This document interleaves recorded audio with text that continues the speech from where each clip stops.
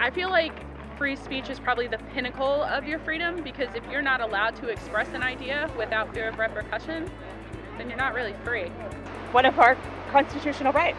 It is something that should be preserved and protected. Whereas in the UK, it's not something that we necessarily advocate recognise as it much. as much now. No. These countries that we travel to, the free speech is not suppressed.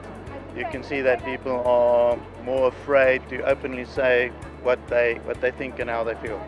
We don't value our freedom of speech here as we ought to. Even if it's not something you agree with, those opinions need to be heard because they shape how our society will go in the future. I feel like people need to be able to come together and discuss things. I'm a journalism major, so freedom of speech is extremely important in journalism. It keeps the government accountable and acts sort of as a check on people in power to make sure that there aren't abuses of power.